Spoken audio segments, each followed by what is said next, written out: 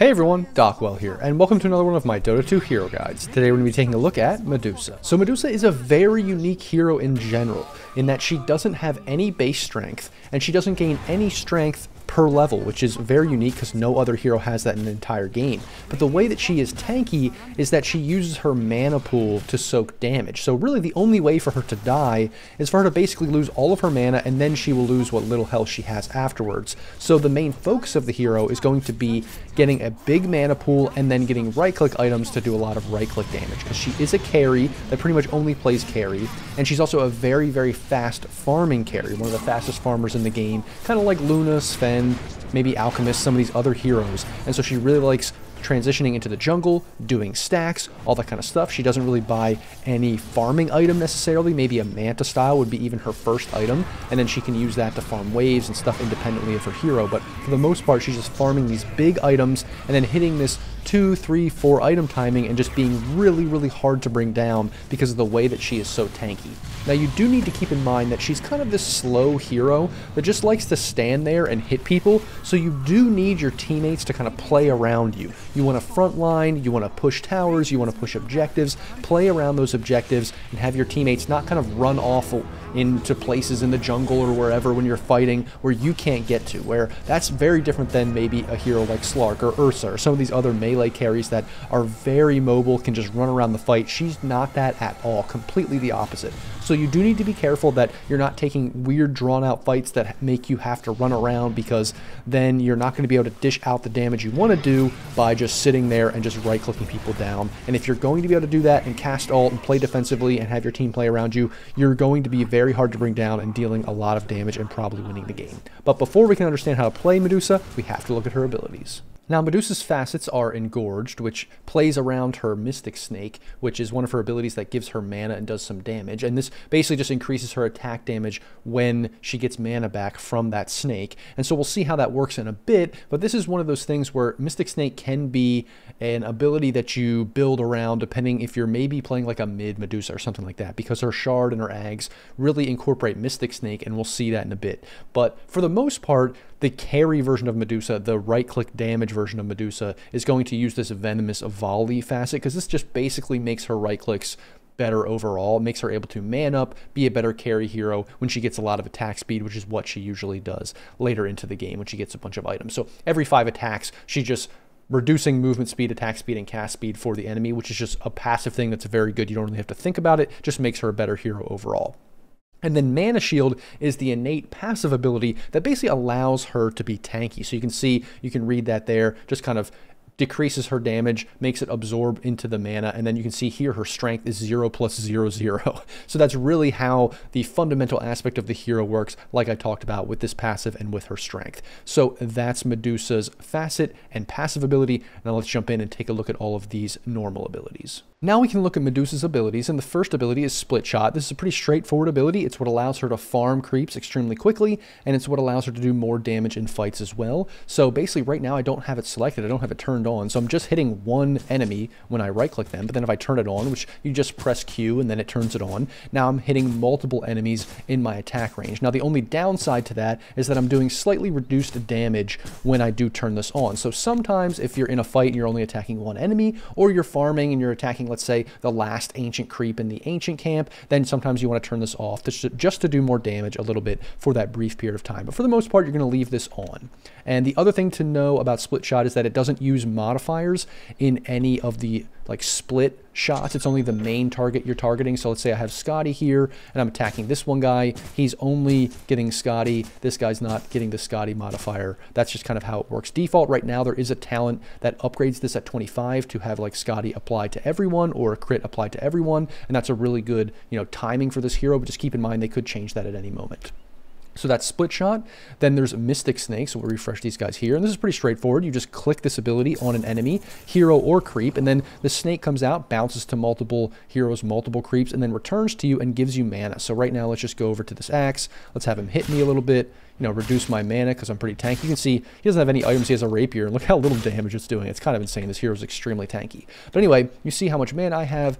I will send this snake out. It'll hit both of these axes and then give me mana. So this is a great way to restore your mana, restore your tankiness in the lane while you're farming, in team fights, all that kind of stuff. The other thing to keep in mind is that it only jumps to a few heroes. It also only takes mana from heroes that have mana or creeps that have mana. So like in the lane, range creeps have mana, but the other melee ones don't. So you actually won't get mana back if the hero or the enemy that you are using the snake on doesn't have mana. So just keep that in mind.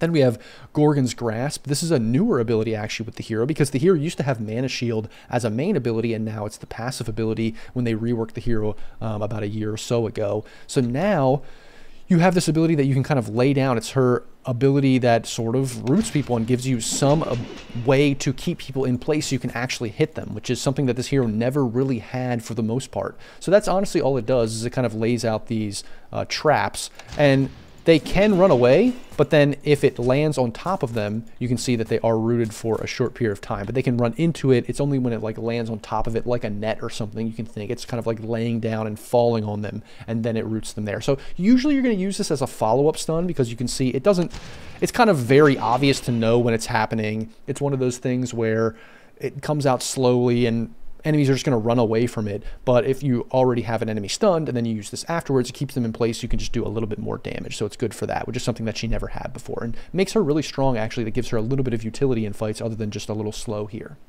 And then lastly, we have Stone Gaze, which is her ultimate, which I'll put these axes away from you. You can see when I press Stone Gaze, nothing really happens to these axes, but then if they turn towards me, you can see they kind of get debuffed, and then after a while, they turn to stone. And the other big thing about that is when they are turned to stone, you actually do increased damage to these heroes that have been turned to stone. So this can be very, very good for defensive capabilities. You know, if somebody jumps in and initiates on you, they try to burst you down, you're very tanky, but then you also have this kind of get out of jail free card where you can use this and then TP or something like that, run away. You also get increased movement speed when you do cast this, so it allows you to run away, or maybe even to run up in front of heroes so that you can turn them into stone more. It's very versatile in that way. It's very good for counter initiations, for offensive maneuvers if you want to use it for that. Just keep in mind that this hero can be pretty vulnerable, especially early if you don't have Stone Gaze available.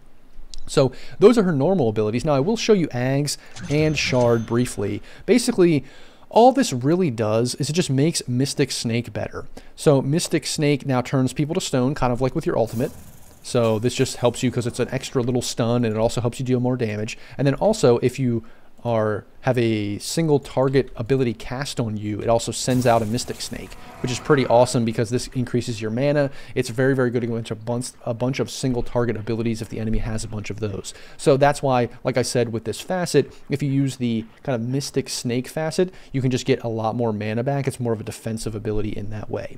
So that's Medusa. Those are her abilities. Now let's jump into a game and see how she's played. Medusa's laning stage is really all about using Mystic Snake to secure last hits and harass the enemy and restore her mana pool. So really you want the Mystic Snake to be hitting onto a range creep and then probably an enemy hero or two, depending, you know, where they're at. You don't really want to use it and only hit one creep or one hero, because then you will kind of lose mana. Yes, it can be good if you're chasing them down or getting aggressive, but you usually want to try to, as much as possible, use your snake where you're not really using a ton of mana. Like it's restoring almost as much mana as you have to use it, because obviously mana is very important for tanking and for when you're getting harassed and all that kind of stuff, which is also why this hero usually starts out with a wand, maybe buys some mangoes or other mana regen items early, because mana is super, super important to this hero, but you're not going to be buying anything like tangos or salves, which is also a little bit of a benefit because you don't have to waste money on those kinds of things. So it's one of those where her laning stage does operate a little bit differently than some other heroes with that regen and with the way you want to play the hero, because it's about harassing but also tanking at the same time in this kind of dual sense with this one ability using her snake.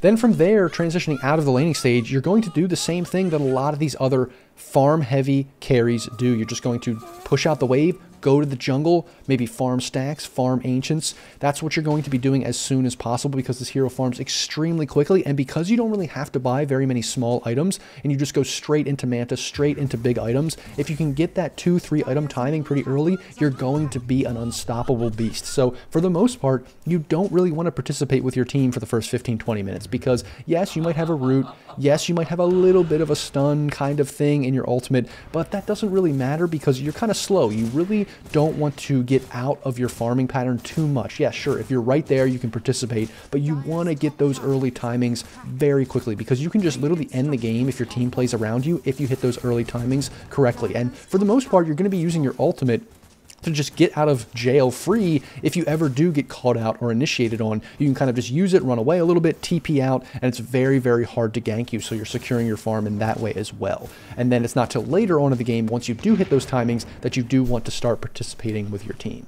So then in fights, what do you actually want to do with this hero? Well, you want to hit those few items, and you want to be so tanky that you're hard to bring down, and then you kind of function as this frontline tanking, sieging tower kind of hero, like a bristleback almost, or something like that, where you just sit in front and you just say, I dare you to go on me, and then you have your allies just kind of sitting behind you, sitting around you, and then just either waiting to cast spells or just poking from afar, all that kind of stuff. And you don't really want fights to be happening away from you. You don't want your teammates to get kind of caught out because it's very hard for you to catch up to those areas. Yes, you have some move speed when you cast your ult, but that's usually going to be saved for some kind of counter initiation once the fight has already started. So it's not like you're going to use your ult to like run after the fight, run after your teammates. That's not really how it works. So for the most part, you're going to want to try to get Aegis, sit in the front, hit the towers, hit the base, and just dare the enemy to deal with you while your teammates just sit there safely behind you. And then knowing that if the enemy does try to kill your teammates, you're right there, you're just right-clicking away, and they can't deal with you, and hopefully you'll just do enough damage to just kill them outright. And that's kind of what you're going to be ideally doing in an ideal Medusa game. Now, if you are losing, you still want to get your farm up, but then you're very, very good at defending. You want to defend towers and kind of just be objective-based, not just like taking out random fights around the map. It's like Roche, towers, pushing, or defending. That's really what you want to be focused on. If you're not doing that, you're farming. That's honestly how Medusa plays in 90% of cases in 90% of games. And then finally, this hero's really good late too. Like, you don't have to be too scared if you hit those timings and you're losing, or you don't get that push done correctly, or maybe if you die once or twice, that's not great, but you are very good late. You can get a Divine Rapier, you can get a bunch of items, you can get your Ags, you can get your Shard, you can kind of do a ton of things to make yourself extremely, extremely powerful later on in the game, because honestly, if they don't have some kind of mana burn, you're just going to keep getting tankier. You're just going to keep doing more damage into the end of the game, and then if you get like 5 items plus a Rapier, that's going to be very, very hard for the enemy to deal with, even if you are in kind of a losing position. If you can just get there, if you can just stall out the game, you're going to be hard to deal with late, even if it's not the ideal like I talked about before. So that's Medusa, and that is my guide, everyone. I hope you liked the video and found it helpful. Don't forget to like, comment, and subscribe, and as always, guys, thanks for watching, and I'll see you in the next video.